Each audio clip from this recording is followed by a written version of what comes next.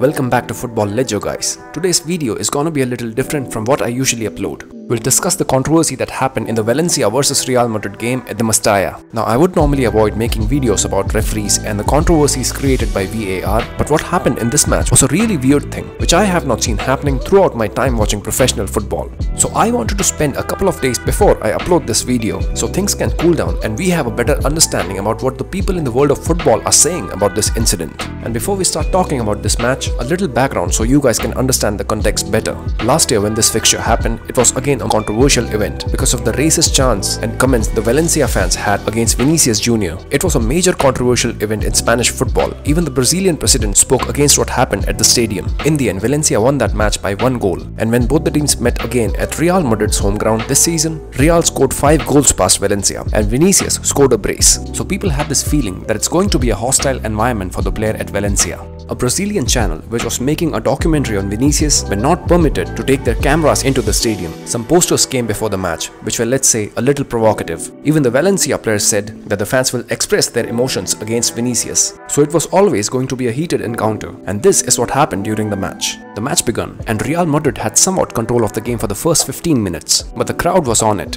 and every time Vinicius got the ball, the fans were whistling, booing, shouting. They were being as loud as possible. The pressure was mounting and Madrid started making mistakes at the back, and Valencia scored not 1 but 2 goals. The second goal was handed to Yaramchuk on a plate by Dani Carvajal, and Real Madrid did what they normally do. They started fighting back. They somehow scored a goal before the end of the first half and the second goal in the 76th minute, and ironically, both goals were scored by Vini Jr. Now, on a side note, Vinicius sometimes can be a little provocative, and the opposition players and the fans can feel somewhat annoyed because of his antics. But in this match, he was not doing any of that. He was not questioning referees, he was not fighting against the players, no dancing celebrations, nothing of that sort. So it really felt like the goals he scored were well deserved. And Real Madrid as a whole were attacking well towards the end. Valencia maintained a low block and somehow defended them. But it felt like sooner or later the third goal will come. It was a high-tempo game which had its fair share of drama towards the end. There was a penalty call against Real Madrid by the referee, which was correctly called back by the VAR. Valencia's defender Diaby had a horrific knee injury. The players were looking devastated, and all of this was happening during the extra time.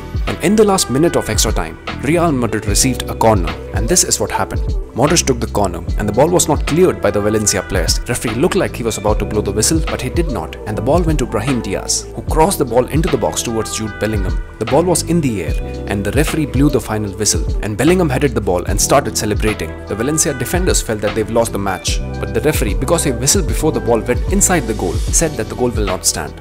Real Madrid players went crazy. They started arguing with the referee. Referee showed the red card to Jude Bellingham. Everyone was confused as to what was happening, and this is how the match ended. Now I'll give you my take about the whole controversy before we start discussing about what people said. So as a referee, when you have given 7 or 8 minutes of extra time and a lot has happened during that time, first of all, you should be open to extend the match a little because of the time that was wasted. Secondly, if you are going to blow the final whistle, make sure the ball is cleared or it is not very close to the opponent's half, or at least the players are not attacking the goal, but the whistle was blown after the cross was made. And in my opinion, if you have waited till the cross, then wait for that attack to end. Now I understand that the referees are human and can make mistakes, and according to me that's that. Gil Manzano blowing the whistle at that point was a mistake.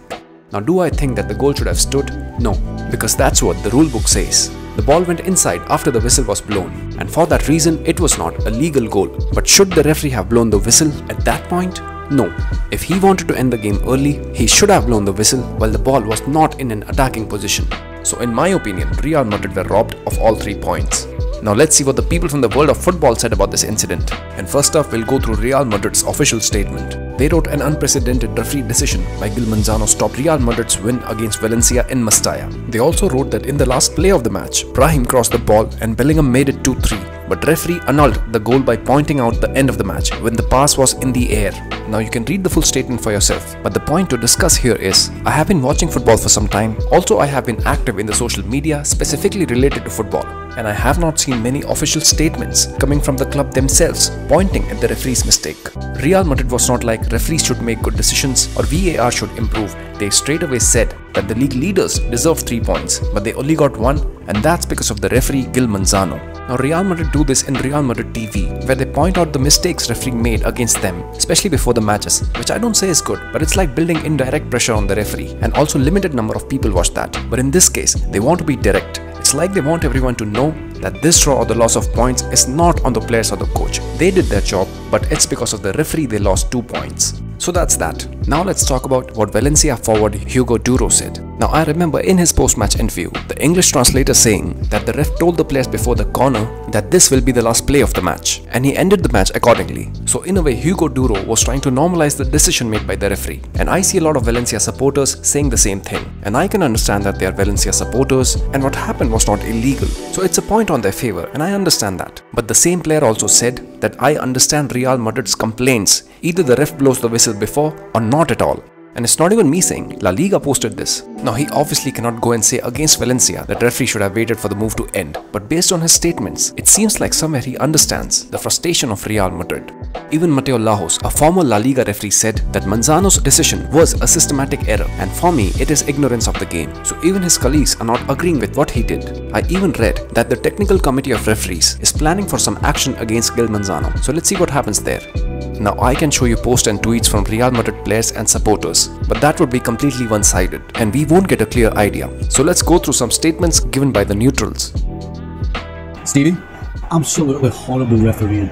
I mean, it makes no sense that you second guess yourself and then you see that the ball's being crossed and then you decide to blow the whistle. It's just horrible refereeing. Now on a side note, I'm not pointing at any specific channel, but I have not seen pundits normally favoring Real Madrid in these situations, and this clip is from ESPN FC. And for the people who don't know, that was Stevie Nicol, a former Liverpool legend. He's won league titles and Champions League with the club and have also managed clubs at MLS. Now I have not seen Stevie favoring Real Madrid. In my opinion, he has been an unbiased pundit. Now he does favor Liverpool for obvious reasons and we understand that, but I have never seen him support Real Madrid in any 50-50 situation. So him saying that referee should have waited and that was horrible game management does show that whistling at that point was not the best decision.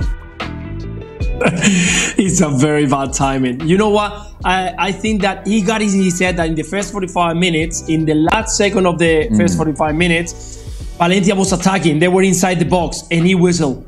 He had that in his head and he thought, if in the first 45 I didn't allow it, I'm not going to do it. Of course, it's not allowed the goal, but definitely it's a very bad timing for the whistle. That was Luis Garcia, a former Barcelona and Atletico Madrid player. Even he said that it was a very bad timing by the referee. But he also pointed an important point, which is the referee did the same thing in the first half while Valencia were attacking. And yes, the referee did that. But I want to share 2 points here. Firstly, Valencia were leading while the first half ended. And when you stop the game in the first half, it's a different thing because both the teams have another half left. So they will get more time to equalize or score more goals. But it's not the same when you blow the final whistle.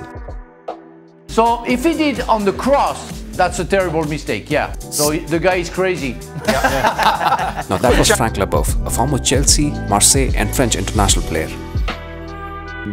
Bad decision on his part, maybe, but you can't Why? talk of sense. Why is it a bad decision?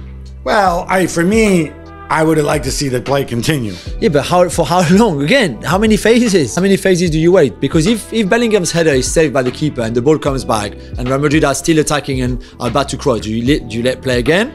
And then how many times? Now Jules is saying that he's fine with referee blowing the whistle because for how long should have he continued the game? Now I don't agree with that. Firstly, because it's not like referee showed a 3-minute extra time and the game continued for 10 minutes and he had to somehow end the game. The extra time given was of 7 minutes. They continued for a couple of more minutes and the game had more stoppages in between that, which was of more than 2 or 2.5 minutes long. And also because of the simple fact that throughout my time watching football, if a team is attacking, the referee waits for that attack to end. I have not seen any referee in a professional match stop the game while ball is in the air in the opponent's penalty box. And that's what I believe. And with that, we'll end the video. Let me know your thoughts. Let's have a discussion on this. I'll respond to every single comment. Like the video if you found it interesting and subscribe to Football Ledger. See you on the next one. Ciao.